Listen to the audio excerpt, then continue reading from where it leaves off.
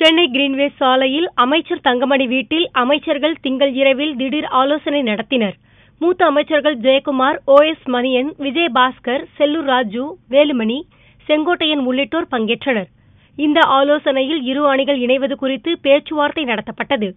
இரட்டை இலை சின்னத்தை தங்கள் அணிக்கு பெற 60 கோடி ரூபாய் லஞ்சம் கொடுக்க முயன்றதாக டிடிவி தினகரன் மீது டெல்லி போலீசார் வழக்கு பதிவு செய்த நிலையில் அமைச்சர்கள் அவசர ஆலோசனை நடத்தியது தமிழக அரசியலில் பெரும் பரபரப்பை ஏற்படுத்தியுள்ளது. தினகரன் கைது செய்யப்படும் பட்சத்தில் கட்சியை மீண்டும் ஒன்று சேர்க்கும் நடவடிக்கைகள் குறித்து கூட்டத்தில் ஆலோசிக்கப்பட்டதாக கூறப்படுகிறது.